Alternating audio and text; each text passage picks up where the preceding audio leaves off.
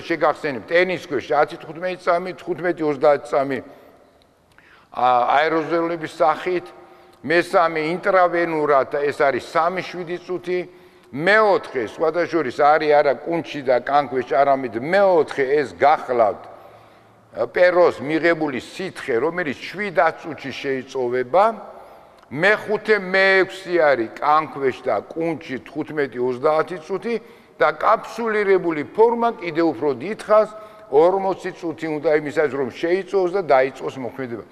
ამ კომპონენტების ცოდნა მნიშვნელოვანია, რომ ჩვენმა სტუდენტმა ახალგაზრდობა მიცოდნენ, რომ სწორად წარმართონ პაციენტები, რომ ცრუ მოლოდინები არ გაუჩინონ ავადმყოფებს და ავადმყოფის პატრონებს და შესაბამისად იმოქმედონ.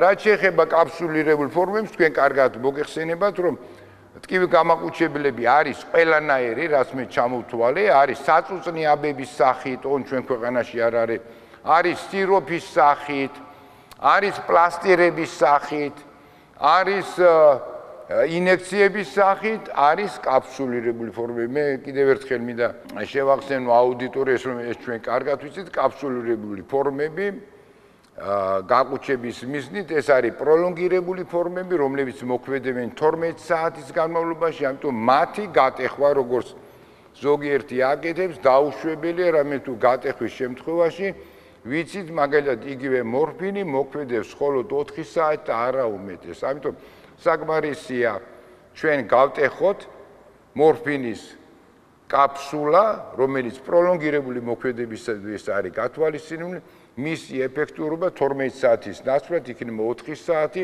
ჩვენ შეიძლება ეს დრო ვიფიქროთ, რომ მოქმედეს და ამ დროს ადამიანს ტკივილი აქვს და ადეკვატურად ვერ დავეხმაროთ. ამიტომ ეს კარგად უნდა ახსოვდეს, განსაკუთრებით ახალგაზრდებს, რომ გამოცდილმა ექიმებმა ეს ყველამ კარგად იცით.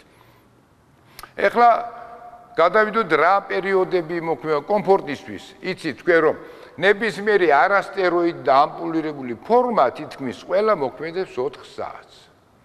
თუმცა ამ ბოლო პერიოდში არის კაფსულირებული ფორმების შემოვიდა ერთ-ერთი გერმანული კომპანიის, მე არ ვიტყვი იმ კომპანიის სახეს და გეტყვით, რომ დიკლობელი რეტარდია 100 მგ-იანი, რომელიც 24 საათის განმავლობაში მოქმედებს, ძალიან ეფექტურია. რამე თუ ამპულირებული ფორმები თუ კი ის არის მუდმივი ხასიათის, უნდა ვაკეთოთ ყოველ 4 საათში ერთხელ. ხოლო კაფსულირებული ფორმა თუ კი ის ამ თავის რეპუტაციას ინარჩუნებს, დღეში მხოლოდ ერთხელ და ამით შესაძლებელია დავხარჯოთ, დავზოგოთ უამრავი შპრიცი, სპირტი, იოდი, არ მივაყენოთ დამატებითი ტკივილი პაციენტს ჩხლედით, არ ჩავაყენოთ რისკის ქვეშ, რომ განვითარდეს პოსტინექციური აბსცესი შემდეგ. ანუ თუ იქნება პროლონგირებული ფორმა, მას შემდეგ რაც დარეგულირდება, ეს საუკეთესო საშუალება არის. ეხლა გადავიდეთ ყველაზე მნიშვნელოვანზე, როგორ მართოთ ძლიერი ოპიოიდების შემთხვევაში ტკივილი.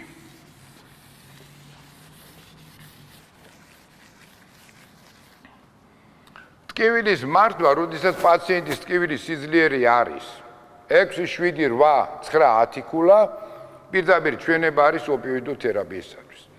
ჩვენ ქვეყანაში ძირითადში არის მორფინის ამპულირებული ფორმები და არის მორფინის პროლონგირებული ფორმები, კაფსულირებული სხვა დოზებით. მორფინის ამპულირებული ფორმა ყველა არის 1%-იანი 1 მილილიტრი.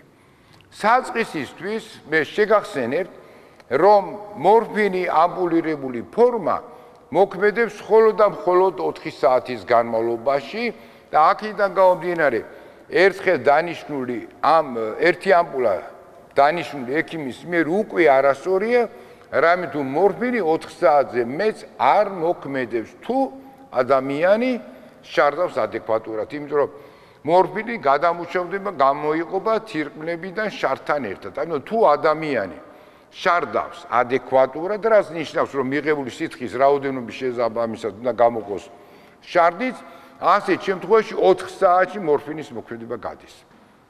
მაგრამ თუ კი ადამიანი ვერ შარდავს, დანურია, მანამდე სანამ არ მოშარდავს, მანამდე მორფინი მოქმედებს. ამდენად მნიშვნელოვანი არის, რომ ტკივილის მართვის დროს ჩვენ ვიცოდეთ როგორია დიურეზი. თუ ნორმაშია, ასეთ შემთხვევაში 4 საათში ერთხელ. თუ ვერ შეერდავს, ერთი ამპულა სრულიად საკმარისია. თუ შემცირებულია, მაშინ ეს დოზა 4-დან შეიძლება გადაიწოს 6-7 საათში. ყველა სხვა შემთხვევაში მოქმედებს მხოლოდ 4 საათი. როგორ დავიწყოთ? დაწყებისათვის საჭირო არის მინიმალური დოზის დაწყება. გვაქვს 1%-იანი 1 მილილიტრი, ასეთ შემთხვევაში რეკომენდებული არის კაფსულირებული ფორმა ან ამპულირებული 0,5 მილიგრამის გაკეთება. და სად უნდა გავაკეთოთ ეს ინექციური ფორმა? კანქვეშ, ბატონებო. შეიძლება კუნჩიდაც გააკეთეს, მაგრამ მოგეხსენებათ, რომ თანამედროვე მედიცინა გადასულია ნაკლებად ინვაზიურ მეთოდებზე, კანქვეშ და კუნჩი ერთდროულად ერთნაირად შეიწოვება ერთი სიჩქარით, ამიტომ კანქვეშ არის რეკომენდებული. და ამასთან ერთად შეგახსენებთ, რომ იმისათვის, რომ ტკივილი იყოს გაყუჩებული, ჩვენ პაციენტსთვის ადეკვატურად ჩარდავს, მუდმივად უნდა უკეთოთ ყოველ 4 საათში ერთხელ. მიუხედავად იმისა, ტკივა თუ არ ტკივა, რატომ? სწორედ იმიტომ, რომ ტანჯვა არ იყოს, ვიცით რა, რომ მორფინი მოქმედებს მხოლოდ და მხოლოდ 4 საათის განმავლობაში, ამიტომ ჩვენ ზუსტად 4 საათში უნდა გავიმეოროთ შემდეგი დოზა, რომ ადამიანს არ დაეწყოს ტკივილი. არ იყო ეს იმის მოლოდინში, რომ აი მე ტკივილი მექნება, ამ მოლოდინის გამო ქონდეს შიშები და იმუნოსუპრესია. სწორედ ჩვენი ამოსავალი წერტილი, ცხოვრების ხარისხის გაუმჯობესების არის ის, რომ პაციენტს საერთოდ მივახციოთ იმას, რომ საერთოდ ტკივილი არ ქონდეს. თუ ჩვენ გვინდა, რომ ტკივილი არ ქონდეს, ვიცით რა, რომ ეს ტკივილი დაიწყება 4 საათში, სწორედაც 4 საათში უნდა გავაკეთოთ აუცილებლად, რომ ამ პაციენტმა ტკივილი ვერ იგზნოს და ასე ყოველ 4 საათში. მიუხედავად დღე-ღამისა, ანუ მუდმივად, მათ შორის ღამე, მათ შორის დღისით. ერთი რამ მინდა გითხრათ, თუ ვიწყებთ 0,5 მილიგრამით, სასურველია, რომ პაციენტს ჩაუყენოთ ეგრეთ წოდებული ანგიოკათეტერი, პეპელას რომ ეძახიან პატარას, შეიძლება ეს დააფიქსირდეს პლასტირით, მოგეხსენებათ, რომ ასეთი ანგიოკათეტერი შეიძლება პაციენტს ჰქონდეს 10 დღემდე, იმიტომ რომ წინააღმდეგ შემთხვევაში ჩვენ პაციენტს უნდა უჩხვლიტოთ 6-ჯერ, 6 ტკივილი დამატებით მივაყენოთ, 6 დამატებითი ტკივილი თავის სპირტით, იოდით, მოქმედებით იწვევს იმას, რომ შესაძლოა იყოს მაღალი რისკი პოსტინექციური აბსცესის განვითარებისა მიუხედავად ჩვენი სიფრთხილისა, გარდა დანახარჯებისა.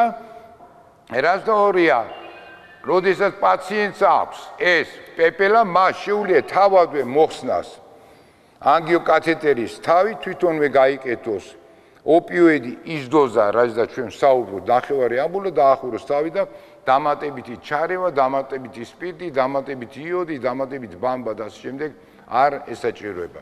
ამიტომ ეს გავითვალისწინოთ აუცილებლად ასე არის. ანუ საწყისი დოზა არის 0,5 მილიგრამი. თუ ჩვენ როგორ უნდა მივხვდეთ მოქმედებს თუ არა ამ შემთხვევაში და არის თუ არა ამ პაციენტის ეს 0,5 მილიგრამი. პაციენტს ვაკვირდებით 4 საათის განმავლობაში.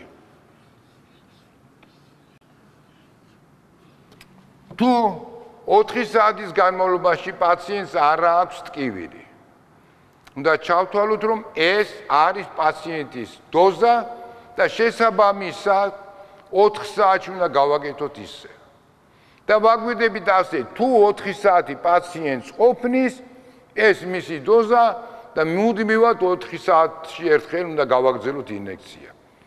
დაუშვათ და ეს ან პაციენტი დაუშვათ იღებს უკვე ხანგრძლივი პერიოდის განმავლობაში ოპიოიდს და იღებს არა ნახევარ ამპულას ყოველ 4 საათში, არამედ იღებს დაუშვათ 1 ამპულას. 1 ამპულა მოგეხსენებათ, ეს არის 10 მილიგრამი.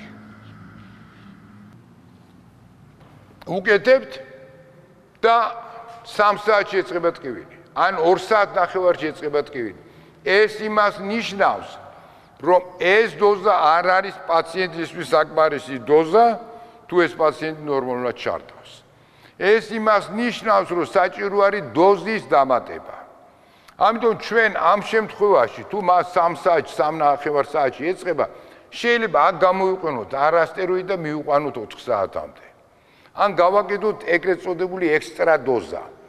უცხოეთში აკეთებენ ამ დროს ექსტრა დოზას დამატებით ერთ ამპულას, თუმცა ჩვენ ქვეყანაში ამის პრაქტიკა არ არის იმდენად, რამდენადაც არ არის შესაბამისი უზრუნველყოფა ოპიოიდებით. ამიტომ რეალური სურათი ასეთი არის.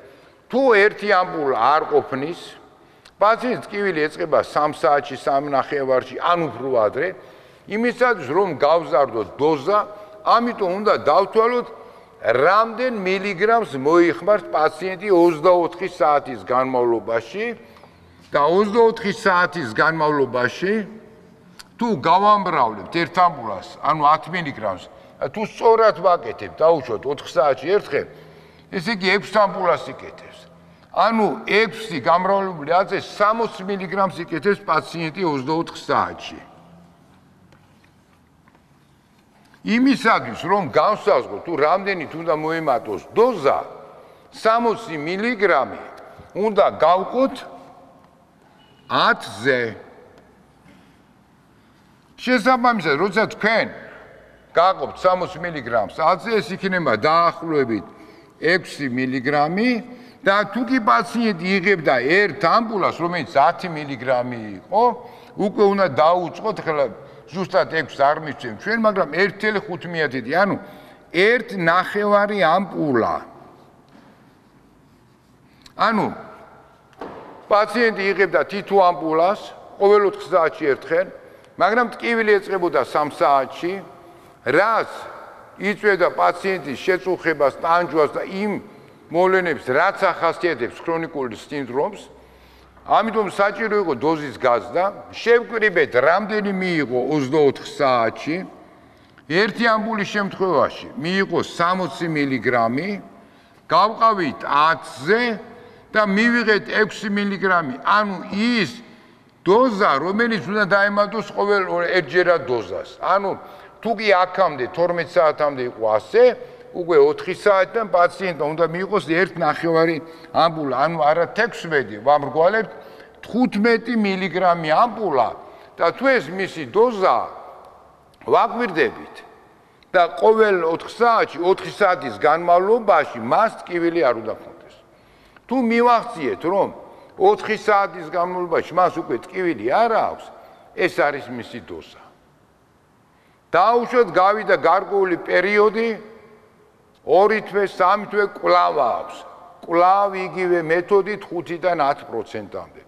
საერთოდ წერია და ცნობილია, რომ ტკივილი გაგუჩებისთვის რეკომენდებულია ის კონკრეტული დოზა, რომელიც ამ პაციენტს უყუჩებს. და ასეთი დოზა შეიძლება დღე-ღამეში იყოს 1000 მილიგრამი. და მე მყოლია პაციენტი, რომელიც იღებდა 100 მილიგრამს, ანუ 100 ამპულას დღიურად დღე-ღამეში. და ეს პაციენტი იყო არა ჩვენი პაციენტი, არამედ ისრაელში მკურნალობდა, ჩამოყვანილი იქნა ჩვენთან, სწორედაც 100 ამპული და 100 ამპულა გაყავით 6-ზე, რამდენიც არის იმდენი ინფუზომატის საშუალებით, როცა მუდმივად მიდის გარკვეული რაოდენობით და თქვენ წარმოიდგინეთ, ეს პაციენტი ჩვენ ბოლოს დავიყვანეთ 24 ამპულაზე, ანუ ყოველ 4 საათში 2 ამპულაზე. მე ვფიქრობ უზარმაზარი შედეგი და რატომ ეს ყველაფერი მოხდა? იმიტომ, რომ ჩვენ მე რაც გითხარით თქვენ, რომ არსებობს ნოცებური ხასიათის ტკივილი, არსებობს ნეიროპათიული ტკივილი და არსებობს შერეული ხასიათის. ჩვენ მივხვდით, რომ იმ დროს უკვე იყო შერეული ხასიათის ტკივილი. ისრაელში მას სწორად დაუნიშნეს ნოცებური ხასიათის ტკივილის გამო. მაგრამ როცა ჩვენ მოგმართა, უკვე განვითარებული იყო სწორედად შერეული ხასიათის ტკივილი. შერეული ხასიათის ტკივილისთვის გათვალისწინებული პრეპარატის ჩართვის შედეგად 100 ამპულიდან ჩამოვიყვანეთ 24 ამპულას და ამას ჩვენ შემდგომში ვისაუბრებთ. ეხლა რატომ არის მნიშვნელოვანი ყოველ 4 საათში? მივხვდით ხომ დოზის მომატება როგორ ხდება? ან შეიძლება დოზა დავაკლოთ, ხომ? 5% შეიძლება დავაკლოთ დოზა თუ პაციენტს აქვს ლეთარგია. ანუ ჩვენ ვცდილობთ არა იმის რომ პაციენტს ზილიანობა ქონდეს, არამედ იმისთვის რომ პაციენტს ქონდეს საღი-აზროვნება, რომ ის იყოს ადეკვატური, ხალისიანი, ყოველ შემთხვევაში სტაბილური რომ არ წუხდეს. ამიტომ ჩვენი მიზანი არ არის ლეთარგია, იმისათვის რომ ლეთარგია არ იყოს 5%-ით უნდა შევამციროთ.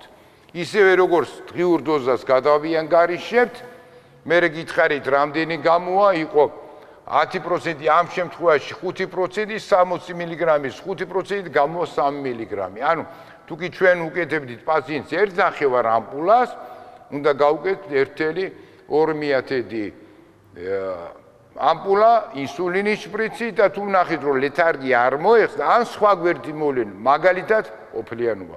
მაგალითად გულისრევა, რაც იშვიათია ძალიან, ასეთ შემთხვევაში ჩვენ უნდა გამოვიყენოთ და ჩავანაცვლოთ სხვა ოპიოიდით. მაგალითად თუ მორფინზე ამას ეძლევა, მაშინ ომნაპონი. თუ ომნაპონზე იგივეა, მაშინ სხვა ანალოგიური ძლიერი ოპიოიდური საშუალებით. იმიტომ რომ სხვა ოპიოიდებს სხვადასხვა გვერდი მოვლენები აქვს და ხშირად ისინი არ ვითარდება. ანუ მივხვდით ამ დოზის მომატებაზე და შემცირებაზე.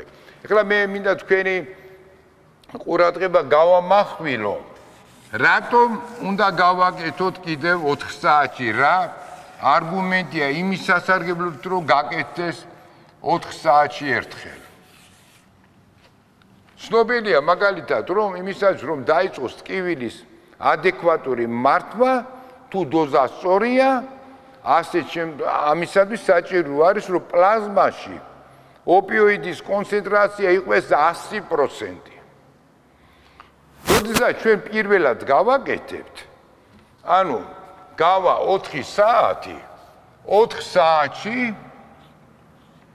პლაზმაში ოპიოიდის კონცენტრაცია აღწევს 50%-ს.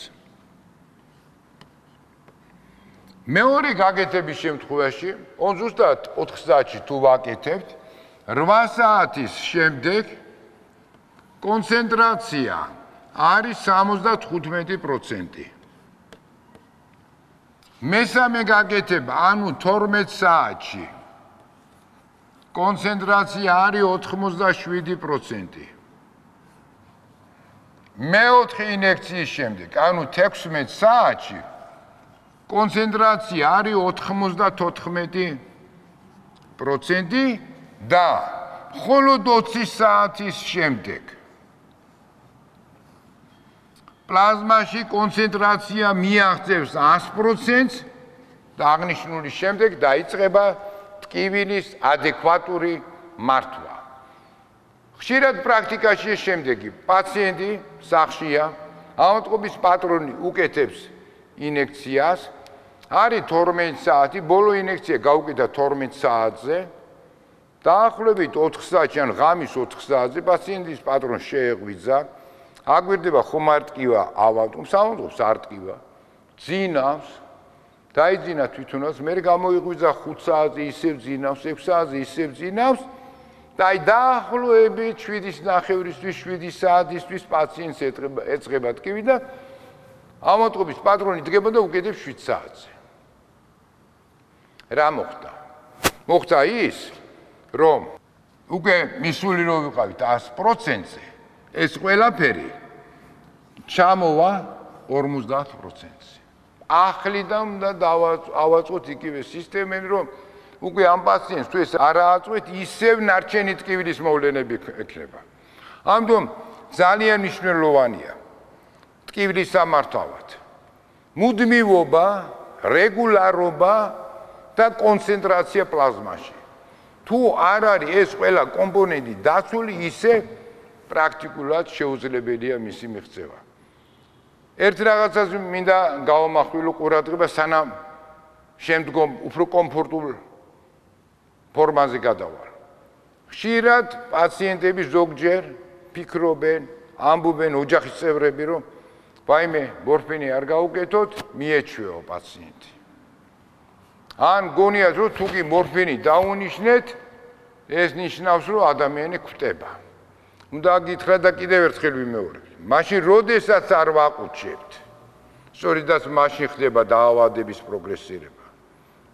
უნდა გითხრათ, რომ როდესაც ვაკეთებ ჩვენ ძლიერ ოპიოიდს, პრაქტიკულად მიჩვევა არ ხდება. მიჩვევა ხდება მხოლოდ იმ შემთხვევაში, როდესაც ადამიანი ნორმიდან გადადის პათოლოგიაში. ანუ როდესაც ჯამთელი ადამიანი იკეთებს მორფინს ან სხვა ძლიერ ოპიოიდს. ხოლო თუ ადამიანი პათოლოგიიდან ბრუნდება ნორმაში, ასეთ შემთხვევაში მიჩვევა არ ვითარდება. ეს არის ძალიან იშვიათი შემთხვევა შეიძლება იყოს დაახლოებით მხოლოდ 1%-ში, რომ განვითარდეს დაუშვათ მიჩვევა. პრაქტიკულად, ჩემ პრაქტიკაში, რომელიც 5000 პაციენტის, იმ 5000 პაციენტს, რომლებსაც ჰქონდათ ტკივილი მართავდით, მათ შორის თითქმის არ განვითარებულა და იგივე მონაცემები არის საერთაშორისო ლიტერატურაში, შეგიძლიათ მოიძიოთ ინტერნეტით, შეგიძლიათ ნახოთ შესაბამის სახელმძღვანელოებში, რომ შეჩვევა ხდება უკიდურესად იშვიათად, რომ ნორმაში, როცა ბრუნდება პაციენტი, არ ეჩვევა. ვლინდება, ეჩვევა, როდესაც ნორმიდან გადადიან პათოლოგიაში. უნდა ვთქვათ, ეხლა გადავიდეთ მოკლედ ნეიროპათიული ხასიათის ტკივილებზე. ნეიროპათიული ტკივილების შემთხვევაში, თუ ნეიროპათიული ხასიათის არის სუსტი ტკივილი, ამ დროს საჭირო არა სტეროიდები, არამედ ბატონებო ცნობილია, ახსნილი ეს მექანიზმი ყველგან წერია, ეს არის ანტიკონვულსანტები. ანუ ის პრეპარატები, რომელიც თქვენ იცით კარბამაზეპინი, რომელიც თქვენ იცით გაბაპენტინი, რომელიც თქვენ იცით პრეგაბალინი, ყველაზე ეფექტური საშუალებები არის ესენი. არასტეროიდების გაკეთება ნებისმიერ ნეიროპათიული ტკივილის შეიძლება შეამსუბუქოს, მაგრამ ის ვერ მოხსნით. დააკვირდით, ნახეთ, გამოიყენეთ პრაქტიკაში, მაგალითად დიაბეტური ნეიროპათია. კეტანოვი, დიკლობელი და ასე შემდეგ, ისინი შემსუბუქებას შეიძლება უმნიშვნელოდ იძლევიან, მაგრამ საკმარისია თქვენ მათ მიცეთ კარბამაზეპინი, რომ ეს ტკივილი მოეხსნას. ან ავიღოთ მაგალითად, როდესაც არის შაკიკი.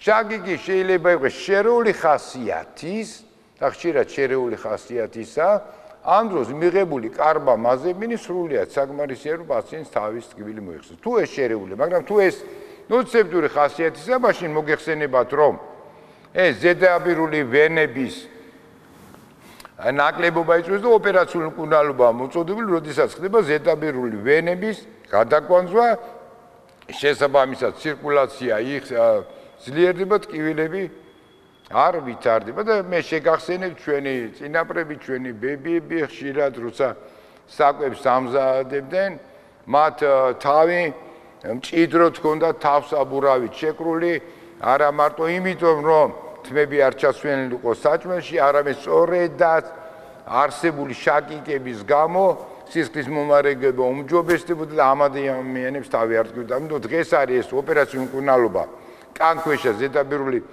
ვენების ლიგირება, ან წამლებიდან ძალიან კარგი საშუალება არის სწორედაც კარბამაზეპინი, გაბაპენტინი, ან პრეგაბალინი ძალიან ძლიერია, თუმცა არის ესეთი შაკიკები, რომლებიც უმართავია და სხვა მექანიზმები აქვს. მაგრამ სამწვერა ნერვის ანთება, რადიკულიტი, ისიაზი და ასე შემდეგ და თუ ისინი არიან სუსტი ხასიათის, ასეთ შემთხვევაში ეს ანტიკონვულსანტები სრულიად საკმარისია იმისათვის, რომ ტკივილი მოიხსნას. ჯერ ისინი იაფია პირველი, მეორე ის არის, რომ უნდა ტაბლეტირებული ფორმები არ უნდა ჩხლეთ და მესამე ის არის, რომ შეიძლება მიიღოთ 12 საათში ერთხელ და არა ყოველ 4 საათში ერთხელ. ეხლა რაც შეეხება თუ ეს უკვე საშუალო ხასიათის ტკივილია ან ძლიერი ხასიათის, იქ აუცილებლად უნდა ჩართოთ უკვე ის კომპონენტები, რომელიც მე აღვნიშნე. ეს არის საშუალო ხასიათის ტკივილის დროს შეიძლება დაგჭირდეს არასტეროიდი ან სუსტი ოპიოიდი, ხოლო ძლიერი ტკივილის დროს აუცილებლად უკვე ანტიკონვულსანტებთან ერთად საჭირო არის ძლიერი ოპიოიდის ჩართვა. აი იმ ვარიანტზე მე რომელიც გითხარით თქვენ როცა პაციენტი ჩამოგვივიდა ისრაელიდან, რომელიც 100 ამპულას იღებდა დღეღამურად, სწორედად მივხვდით რა დროულად ჩვენ რომ ეს ტკივილი ნოცეპტურიდან უკვე გადაზრდილი იყო შერეულში, ანუ ნერვული წნულები იყო ჩართული, საკმარისი იყო პრეგაბალინის ჩართვა, 150 მგ-იანი დილით და საღამოთი და შესაძლებელი გახდა რომ 100-დან 24 ამპულამდე ჩამოსულიყავდა. მე არ ვიცი 24 თავისთავად რა თქმა უნდა ბევრია, მაგრამ ასევე ბევრია და მნიშვნელოვანი 100-დან მე-5-ზე როცა ჩამოხვა და მისი მდგომარეობა არ შეცვლილი იყო იგივე და თავს გაცილებით უკეთესად გრძნობდა. ეხლა რაც შეეხება ჩვენ აღნიშნეთ და ვისაუბრეთ ამპულირებულ ფორმებზე. მაგრამ ამპულირებული ფორმები არ არის მოსახერხებელი, იმიტომ რომ სულ ჩხვლეტა უნდა, სულ რისკია პოსტინექციური აბსცესის დისკომფორტს იწვევს. ამიტომ ჩვენ ქვეყანაში ვიწყებთ რა ამითი ვარეგულირებთ რა ტკივის და სამავტყუპოებში სწორედაც ამპულირებული ფორმებია, მერე შეგვიძლია ჩვენ გადავიდეთ პროლონგირებული მოქმედების კაფსულირებულ ფორმებზე. ჩვენ ქვეყანაში არის კაფსულირებული ფორმები, რომლებიც მოქმედებენ 12 საათის განმავლობაში. მაგრამ ერთი რამ უნდა გვახსოვდეს, როგორ განსაზღვროთ ადეკვატური კაფსულირებული ფორმა, ხშირად ამ მილიგრამებს ვერ განსაზღვრავენ. კერძოდ, თუ კი ჩვენ პაციენტს, რადგან 12 საათი მოქმედებს ერთი კაფსულა, უნდა დავთვალოთ ჯერ რამდენი ამპულას, რამდენ მილიგრამს ხმარობ ჩვენ ამპულირებულ ფორმას.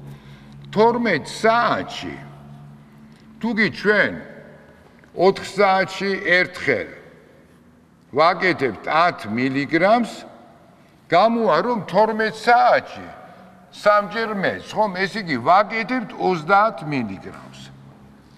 ანუ 4 საათში ერთხელ 10 მილიგრამი, 12 საათში გამოვა 30 მილიგრამი, ხომ, სამჯერ 4. იმისათვის რომ შესაბამისი დოზა იყოს კაფსულაში, ამპულირებული ფორმის მილიგრამები უნდა გამრავლდეს სამჯერ. ანუ თუ იღებს 30 მილიგრამს 12 საათში იმისთვის რომ ადეკვატური დოზა მიიღოს კაფსულაში, ეს უნდა გამრავლდეს 3-ზე. ანუ თუ 30 მილიგრამს იღებს 12 საათში, კაფსულა უნდა მიიღოს 90 მილიგრამი. შესაბამისად, პაციენტს ჩვენ უნდა უთხრათ, რომ 90 მილიგრამი მიიღოს დილით და 12 საათის ინტერვალი, ზუსტად 12 საათის, იმიტომ რომ 12 საათი მოქმედებს, მეორე 90 მილიგრამი. ამდენად მას მიეცემა საშუალება იღებს რა 12 საათში ერთხელ, აღარ გაიკეთოს ამპულირებული ფორმები, თავი იგრძნოს უფრო კომფორტულად და თავის თავს მოემსახუროს დამოუკიდებლად არ მოიხმაროს, არ დაიხმაროს ვინმე სხვა ოჯახის წევრი, ან მათი სახში არარსებობის გამო თვითონ გაიყუჩოს ტკივილი. ანუ მეორე ვარიანტი, პირველი ამპულირებული ფორმა მოქმედებს 4 საათში ერთხელ, კაფსულირებულზე თუ გვინდა გადაყვანა ვამრავლებ 12 საათში იმ მილიგრამების რაოდენობას, რომელსაც მოიხმარს პაციენტი ამპულის სახით 3-ზე. და ეს იქნება კაფსულის დოზა, ანუ 30 მილიგრამი 12 საათში თუ მიიღო ამპულა, 90 დაჭირდება 12 საათში, 24 საათში შესაბამისად 180 მილიგრამი. არსებობს თუ არა უფრო კომფორტული საშუალება, არსებობს უფრო კომფორტული საშუალება და ეს არის პლასტირები, კანზე დასაწებებელი პლასტირები, რომელიც არის ფენტალინის საფენების სახით ცნობილი და ისინი მოქმედებენ 72 საათის განმავლობაში. რაც სახელმწიფოს მიერ არ არის უზრუნველყოფილი, ჩვენ ქვეყანაში სახელმწიფოს მიერ უზრუნველყოფილია და პაციენტებს უფასოდ გადაეცემა ამპულირებული ფორმები, გადაეცემა კაფსულირებული ფორმები. ხოლო რაც შეეხება ფენტალინის საფენებს, ეს არის კომფორტი, ეს კონკრეტულ პაციენტებს შეუძლია შეიძინონ, თუმცა საქართველოში არ იყიდება, ისინი იყიდება უცხოეთში. უნდა გითხრათ, რომ ამერიკის შეერთებულ შტატებში არის კიდევ სხვა მეთოდი, მაგალითად დღეს ძალიან გავრცელებული თანამედროვე ანგიოლოგიაში უახლესი მეთოდები არის, იცით, პორტი და პამპის ჩაყენება ხანგრძლივი გადასხმებისთვის და ამერიკის შეერთებულ შტატებში მე ვნახე არიან ასეთი ადამიანები, ამ პორტში ამ პამპის სახით რეზერვუარი აქვს და კანქვეშ იცით ეს იმპლემენტირებული არ ჩანს და მუდმივად როგორც ინფუზომადი მთელი დღის განმავლობაში ეს მიდის და ეს რეზერვუარი შეიძლება იყოს 2 კვირა, ანუ ადამიანს შეუძლია დაჟეს თვითმფრინავით გაფრინდეს სხვა ქვეყანაში, თავისი წამლების გარეშე წამალი თან აქვს და მოხერხებულია იმდენად რამდენადაც მიუხედავად იმისა, რომ ჩვენ განსაზღვრავთ ტკივილის სიძლიერეს, მაგრამ ტკივილმა ჩვენგან დამოუკიდებლად შეიძლება მაინც მოიმატოს ზოგჯერ იშვიათად იგივე ღამის პერიოდში, ან რაღაც დამატებითი ტრავმა მივიღოთ. და დაუშვათ და ატკივთ ასეთ პაციენტს დამატებით, რა. მას აქვს საშუალება მცირე ზეწოლით პამპზე, რომელიც კანქვეშ არის, დოზა მცირედად მოემატება, ის ტკივილი მოეხსნება და როგორც ადამიანი მიდის საკვებისთვის, ამ ბენზინის ჩასასხმელად მძღოლი, ასე ეს ადამიანები მიდიან 2 კვირაში ერთხელ და იღებენ იმ ოპიოიდურ საშუალებას, რომლითაც იყუჩებენ თავის ტკივილებს. და ბოლოს, მინდა რამოდენიმე სიტყვით გითხრათ გვერდით მოვლენებზე ჩვენი დღევანდელი ლექცია, რა თქმა უნდა, ბოლომდე სრულყოფილი ვერ იქნება, რომ მას ძალიან დიდი დრო უნდა, მაგრამ მე იმედს გამოვთქვამ, რომ ჩვენ ძირითად პრინციპებს გავეცანი, გვერდითი მოვლენები ვითარდება შედარებით იშვიათად, არასტეროიდებთან შედარებით პრაქტიკულად არ არის. ყველაზე ხშირი გვერდითი მოვლენა, რომელიც ვითარდება ოპიოიდების მიღების დროს, ეს არის ყაბზობა, შეკრულობა. ანუ ყველა პაციენტის 2/3-ს, შემთხვევაში 2/3-ში ვითარდება შეკრულობა. ამიტომ პაციენტი, რომელიც იღებს და რომელსაც დაენიშნება რეგულარულად ოპიოიდი, მან აუცილებლად უნდა მიიღოს განავლის დამარბილებლები ასევე რეგულარულად. წინააღმდეგ შემთხვევაში თვითონ შეკრულობამაც, როცა იგი ხანგრძლივად არის, როცა ვერ ხდება მისგან შემშულება, შეიძლება თავად გააძლიეროს ტკივილი. ერთ საინტერესო ისტორიას მოგიყვებით ამასთან დაკავშირებით, რომ მეცნიერება ძალიან ბევრი იშრომეს, იღვაწეს იმისაც, რომ ეს გვერდითი მოვლენა, ყველაზე ხშირი გვერდითი მოვლენა მოეხსნათ, გამოყვეს მოლეკულა, რომელიც იწვევდა შეკრულობას და როცა გამოყვეს და მიიღეს შეკრულობის გამომწვევი მოლეკულა და ამის გარეშე გააკეთეს პრეპარატი, ტკივილს დამაკუჩებელი ეფექტი აღარ ჰქონდა. როგორც კი მოიხსნა და გამოიყო ყაბზობის გამომწვევი მოლეკულა, ტკივილს დაკუჩებითი ეფექტი დაკარგა. მაგრამ რა ეკნათ მეცნიერებს? უზარმაზარი თანხები იხარჯება, იცით რომ $100 მილიონ იხარჯება ერთი პრეპარატის შექმნას. მართალია ეს ადრე იყო, მაშინ უფრო ნაკლები ჯდებოდა და ერთი მეცნიერი აღმოჩნდა ძალიან გამჭრიახი მეცნიერი და ეს პრეპარატი, რომელსაც უკვე აღარ ჰქონდა ტკივილს დაკუჩებითი ეფექტი, მან მოაწოდა ახალი ანტიდიარეული საშუალება და დღეს თქვენთვის კარგად ცნობილია, მაგალითად იმოდიუმი. სწორედ აი ამ საბუძლებს ეყრდნობა გამოყვეს იმის, რომ ყაბზობა არ ქონოდა მორფინის, აღმოჩნდა, რომ ეფექტი აღარ არის, მაგრამ მეჭკვიანურად გამოიყენეს და მიიღეს არაჩვეული კარგი საშუალება ფაღარაჯის საწინააღმდეგო. სხვადასხვა მორფინის უწერია. თუ ნახავთ თქვენ ჩვენებებს, რა არის? ტკივილს დაკუჩებითი ეფექტი, ანტიდიარეული და სუნთქვის გამოუმჯობესებელი საშუალება. ძალიან სათუოა ეს მესამე, ალბათ კოლეგები ზოგი დამითანხმება, ზოგი არ დამითანხმება, მაგრამ ექიმებში არის გავრცელებული ძალიან მოსაზრება, რომ მორფინი და ოპიოიდები იწვევენ სუნთქვის დეპრესიას. და მორფინს უწერია სუნთქვის გამოუმჯობესებელი საშუალება. მაშინ რა მოხდა, რატომ არის ასე? ნუ თუ ცდომა ეს. ჩვენ როგორც წესი მცირედი ყოველთვის არის წამალი, მაგრამ ჭარბი ყველაფერი არის საწამლავი. მოგეხსენებათ, თუ ჭარბად მივიღებთ ნებისმიერ წამალს, ნებისმიერ წამალზე წამლი ჩვენ უნდა მოვიწამოთ. ავიღოთ იგივე თამბაქო. არიან ადამიანები და ეწევიან ერთ კოლოფ თამბაქოს, ხომ? მაგრამ საკმარისია ამ ადამიანმა თავი დაანებოს მოწევას და ერთ კვირაში მოწიოს ხევლოდ ერთი ღერი ის გააბრუნებს, იმდენად დიდი ინტოქსიკაცია აქვს. ავიღოთ ახლა მორფინის მიღება პაციენტებში. პაციენტებში ვაძლევთ მცირე დოზებს, ტიტრაცია ხდება, თანდათანობით უმატებთ, მუდმივად ვაკეთებთ. ის მოსაზრება, რომ სუნთქვის, დეპრესია განვითარდება, ვითარდება, დიახაც, ვითარდება. არასწორი დანიშნულების შემთხვევაში, მაგალითად დავიღოთ ჩვეულებრივი ნარკომანი. ჯერ უნდა ვთქვათ, რომ ნარკომანები, მე არ ვიცი საქართველოში ეგრეთ წოდებული ტერმინი მორფინისტის გამომართლებით, რომ მორფინს არ ხმარობენ ნარკომანები, ხმარობენ გაცილებით უარეს.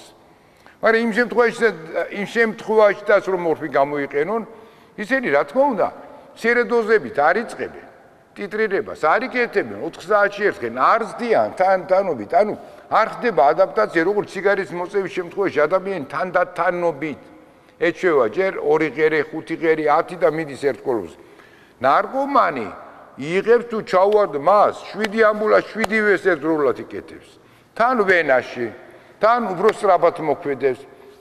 შემდგომში ვერ შეულობს, ვერ ნახულობს. ჩაუვარდა ისე 12 აი მაღალმა დოზამ, რაც იშვიათია, ხომ?